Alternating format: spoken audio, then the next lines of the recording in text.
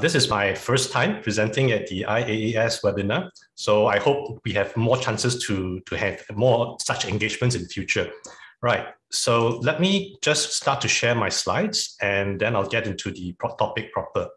Right, so give me a minute while I get my slides to be shared.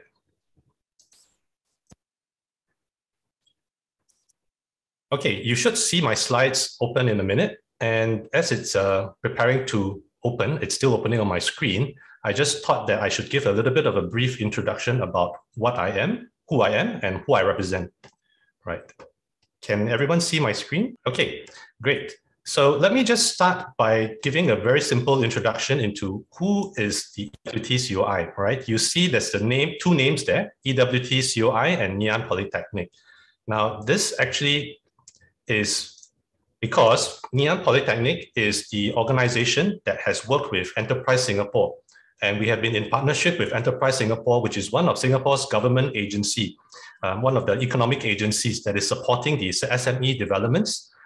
So as I mentioned, you should see the slides now showing the Enterprise Singapore and Ngee Ann Poly. So Ngee Ann Poly is a polytechnic that develops students into working adults in the area of industry, and generally our students graduate with diplomas in specific areas, right? And we do also focus on agri. We have a School of Life Science that handles agriculture, horticulture, and even aquaculture. And we have been in partnership with our economic agency, Enterprise Singapore, since 2006, right? So we've not been around very long, but as you will see later on, we do have quite a bit of projects already in the area of agriculture. Now, a little bit about what we do before we go into the projects is that we do have quite a wide range of multidisciplinary expertise. So if you look at the left side of the screen, you will see the core capabilities. And we pretty much cover every engineering area you can think of, all the way from physics to chemistry to environmental and even material science, right? And we do even have life sciences expertise in the center. Now, what does this do for us? Right, as you can hear from the name of our center, Environment and Water Technology Center of Innovation, we cover almost everything under the sun. And it can be anything from water to waste management to energy management, right? And these are also the same technology domains that we are focusing on, right? And for today, most of the projects will be coming from my membrane and water technology domain. Okay, but at the same time, you will also start to hear, or you may already have been hearing about how the water, energy, and waste nexus comes together, right? And this is where we are actually very well positioned in order to provide solutions that take a look at the whole holistic view of the industry itself.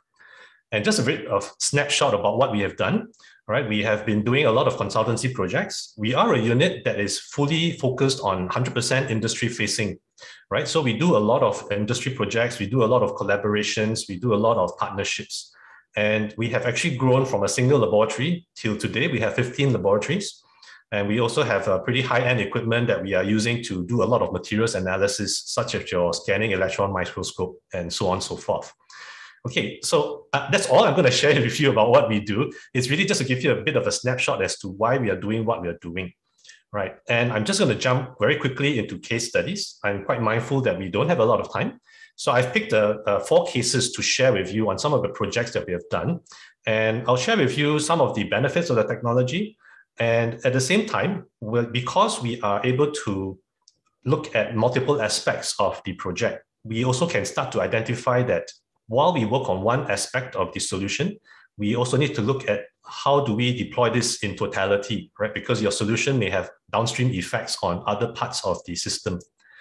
So the very first project I'm going to introduce is going to be on how we help with the freshwater reduction, right? And what we mean by freshwater reduction is that we reduce the reliance on tap water. And this is something that is of interest to Singapore, as you can imagine, right? Because Singapore is a very small island. We have very, very limited water resources. And you may have heard of some of the water resources that Singapore uses, which is from desalination. We have water that we import in from Malaysia, right? We also have water that we take in from our reservoirs, which is your rainwater collection, right? Now, this is actually a project that we did for an ornamental fish. Yeah, this is an ornamental fish farm. But effectively, we do feel that the water quality parameters are quite similar in terms of food fish as well. Understand Agri tends to look at food fish more, right? But in Singapore, we also have a very large ornamental fish industry, and primarily they are also aquaculture based. And of course, the only difference is in the water parameters. Yeah, so for this particular case, we were looking at mainly water recovery as well as stability and color removal. Right. So what we have done, this is a system that uses a MBBR. It's an MBBR and a silica carbide membrane that helps in the recycling. So the technology here, I'm not actually going into the technology because that will be a little bit too technical and may take too much time for this presentation. So you will see on the top right-hand side of the picture, that's actually where the system is. This is a system that one of our clients is developing. They have put in a MBBR, a moving bed biofilm reactor, as well as a silica carbide membrane to do the filtration after the MBBR. And you will also take a look at the bottom right. You will see there are 3 bottles of water.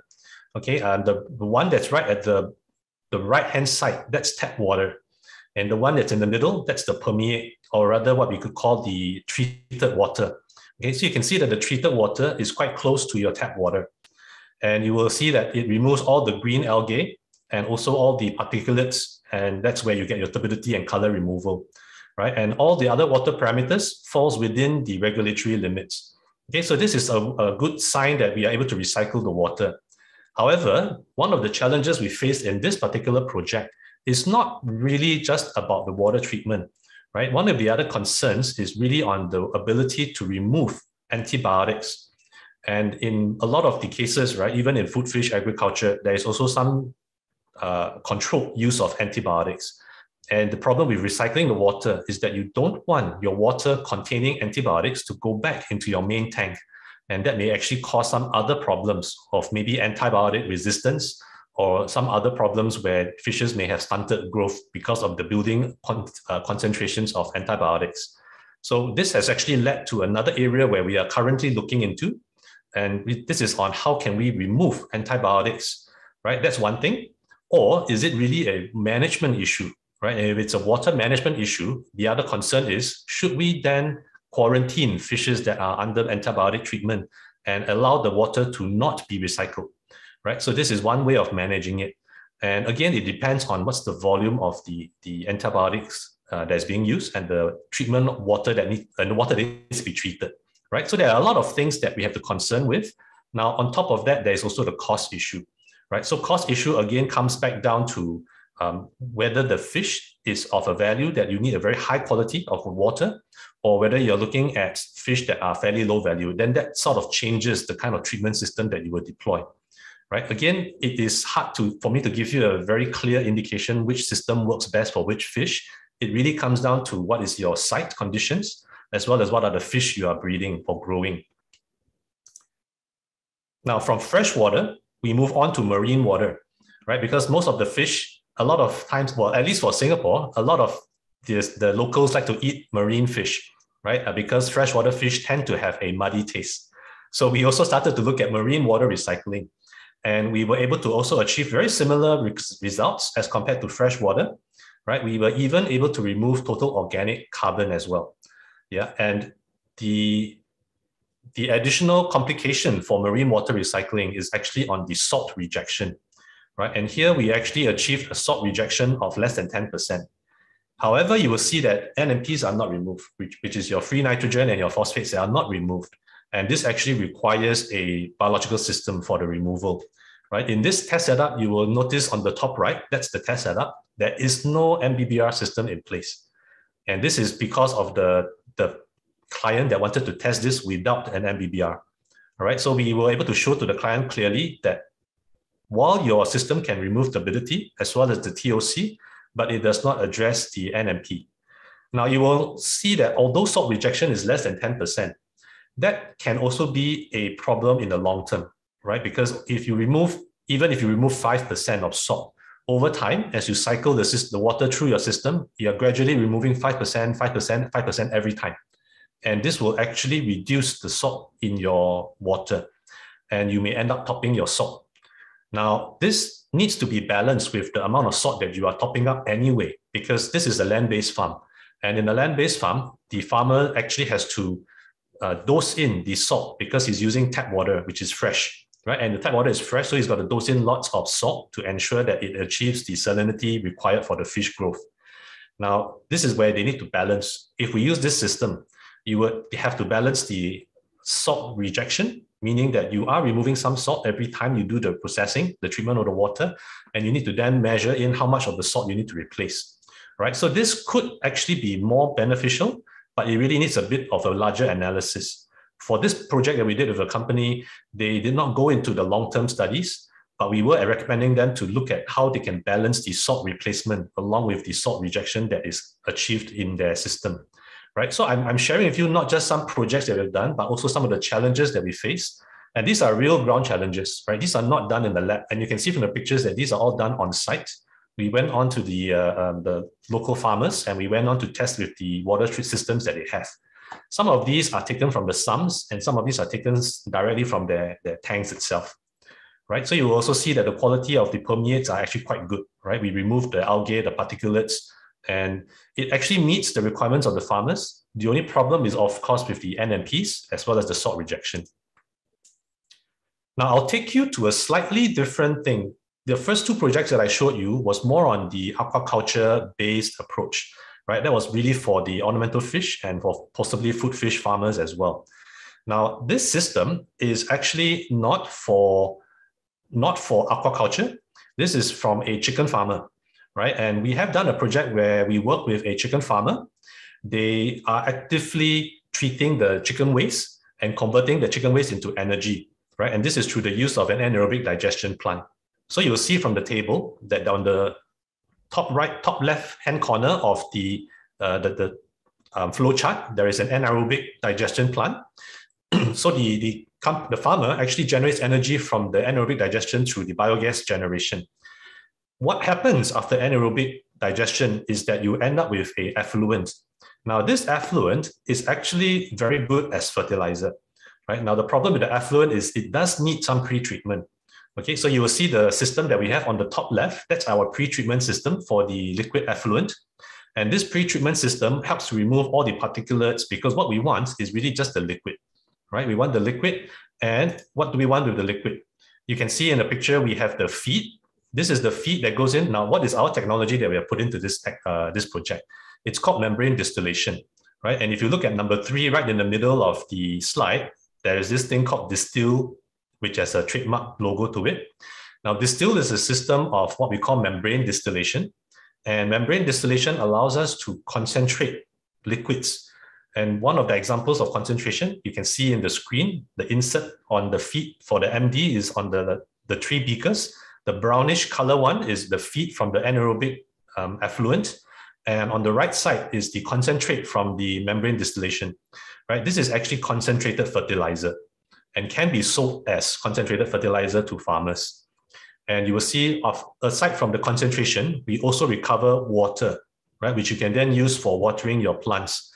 Okay, and over here, this circular ecosystem, why is it circular? It's because in this same project that we engaged with this client, this chicken farmer, they are farming the chickens for the eggs, by the way, just in case you are wondering, right? So we worked with this farmer. They wanted to go into a very circular ecosystem, right? Some people call it circular economy. They wanted the chicken waste to generate energy and the chicken waste to then become a resource. And in this case, the resource is fertilizer. Now, at the same time, the fertilizer, they were also exploring its use in hydroponics farming. And you will see we have used it to grow vegetables. All right, and not only vegetables, we have also used it for microalgae cultivation. Okay, just give me a minute while the picture comes up. There you go. Okay, so we also use it for microalgae cultivation. Now, why were they interested in microalgae? All right, this is something that may be of interest to some of you. Microalgae does have benefits when you put it as feed back into your chicken feed. Okay, so microalgae like chlorella and spirulina has been shown to have benefits for animals when you put it into their feed. And a lot of the high-value animal feed actually contains some degree of algae or microalgae. And you can then see it starts to become a very circular ecosystem. The chickens that lay the eggs for sale produces the waste. The waste becomes fertilizer. It fertilizes the vegetables for sale. right? And at the same time, the waste can also go into microalgae cultivation that provides the nutritional supplements back into the chicken feed. And this becomes a very nice story to tell. And at the same time, the farmer is able to diversify their business operations to not just sell chicken eggs, but they can also sell vegetables and even microalgae if they wanted to, right? But the microalgae here, because it is produced from chicken waste, is generally not recommended for human consumption, right? So this is best used back into animal feed. So this is one example where we have done it with a chicken farmer. So they are not your traditional farms that may use a lot of water, right? But here the water comes into play because the waste that is produced does require some form of water treatment. And the water treatment here can be further refined to give you usable byproducts, which is your fertilizer and even clean water. And I thought to show another project. This is the last project I'm going to show. And I might spend a little bit of time here because this is a pretty interesting project that we did that is not exactly water related, right? Of course, softshell crabs do need to be farmed with water. And I thought to share this here to give you a bit of a sense as to what kind of diverse projects we handle in the center. Yeah, and here we are looking at an autonomous softshell crab farming harvesting system. Right, many of you, or well, maybe some of you that are familiar with softshell crabs may know how it is being farmed. And just for the sake of the rest of you that are not familiar, I'll just give you a very quick explanation. Right, you can see on the left picture, that's actually where we have the housing, individual housing for the crabs. And these crabs need to be housed individually because softshell crabs are farmed when they have molted from their shells. Right, so you harvest them when they have just freshly molted and their new crab shells have not hardened yet. So that's where you get your softshell crab, right? They are not actually naturally found that way. This is a transition period, right? And this transition period happens within a very short window. Within 6 hours, their shells will actually harden. And once it hardens, you can't harvest it anymore. So you can imagine if it takes 6 hours to harden, then it has to be checked every 4 hourly to ensure that the crabs are harvested when they are ready. Okay, now this is very manual intensive. And one of the ways that we were asked to look into how can we support this was how could we automate this whole process, right? So I have a very simple video over here to give you a rough idea of what we do, right? Now, before I show the video, I'll just give you a very short explanation. This is essentially a robotic car, right? And this robotic car comes equipped with sensors and cameras. And what it does is that we have designed a special housing system. Again, in the left picture, you can see the robot on the platform in the left picture. It actually travels across the top of the enclosures. And at each enclosure, it will stop and take some pictures. And each time it takes a picture, there is an algorithm in the back end that will detect whether the crabs has molted or not. All right, so let's take a look at the video and you have an idea what I'm talking about. Okay, you can see the robot is moving to the enclosure. It stops, it takes a picture, and then it moves on to the next enclosure. Right, and this happens autonomously, and we are having multiple levels of these enclosures filled with crabs. Okay, so that's a very short video. It's just to give you an idea of how it works. Of course, there's a lot of technology that's gone into it. It's not just about IoT. There's a lot of mechanical design, sensing, and knowing water, right? I thought this is a very nice project to highlight to you because although we are not managing water, the water impacts the way we do the prototype, right? And let me just give you a few ideas why there's a problem or why it affects the design. Look at the bottom right pictures. You will see pictures of the crabs. Yeah. Now, if you were to take a picture of the enclosure, there are going to be several things that comes up. One is you're going to get reflection of the light, right? You need a light source to capture your picture. So water is definitely going to reflect your light. Now, at the same time, it's not just still water. Don't forget that your water needs to be constantly pumping, right? You need fresh water to flow into the enclosures. So there's going to be ripples on the water surface, and that's going to add further complication to taking a picture. Yeah, and as you can imagine, there's a lot of other concerns as well. Yeah, and even when the crabs has a slime layer, a biofilm layer on their shell, it also affects the capturing of the crab pictures. And you will see here that we have certain accuracies. Based on this project, we actually have managed to achieve an accuracy of 98.8% detection when the crab has molted. This is just with a single picture with a single pass. right? So again, you can always take multiple pictures to enhance the accuracy. And this will then notify the farmer about which location, which enclosure is the crab ready to be harvested. And rather than having to spend a human labor force to check every 4 hours, they now just need to have a person sitting in front of the monitor, and maybe not even sitting in front of the monitor, right? Everything can be connected to your mobile phone now. So you can send a notification to your mobile phone and let you know that this crab is ready to be harvested, right? So that's some of the projects that we are doing. And I thought that if you want to find out more, you can always connect with me on LinkedIn. We have a LinkedIn presence, or you can always ask me a question in the Q&A as well. Right, I see some questions in the Q&A, so I will just take a few minutes to answer some of the questions. Right, there's a question here on the minimum amount of waste generation required and the capacity of generator. Okay, in the area of water, it's really about the water volume, right? Now, some of the projects that you've seen, the smallest volume we have is a 1 meter cube per hour treatment system, right? 1 meter cube translates to roughly 1,000 liters per hour. That's the smallest that we are able to get it down to at the moment, right? If you need any smaller, we do have some concerns on the cost benefit effectiveness, right? So that is the challenge. When it comes to water treatment, more is always best, right? If you have less, we need to really look at what are the absolute requirements to see whether we can downsize, customize, so that we reduce unnecessary costs. But so far, 1 meter cube seems to be the smallest that is most cost effective. Right? Are there any other questions that anybody has on this area of technology?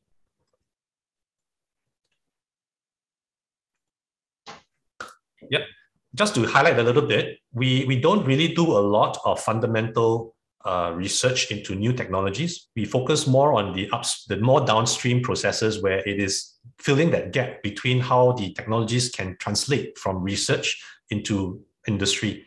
And that's the ideal location, the ideal spot that we find ourselves best able to really help in the deployment of such technologies, right? And I can give you a few examples where companies have actually come to us, and these are solution provider companies, have come to us with patents from universities, and we have actually helped to scale up these patents into commercializable solutions for the industry, right? So that's just one of the models that we work.